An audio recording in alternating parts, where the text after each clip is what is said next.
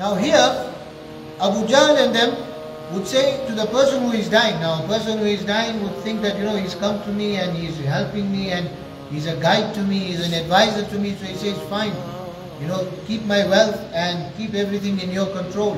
But then what they used to do is they would deprive the children of the deceased and the orphan children.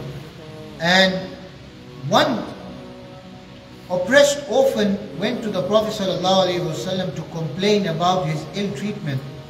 And the Prophet ﷺ went with him to these people and said, do you not fear Allah in the last day? And these people started to make fun in regard to the Day of Judgment.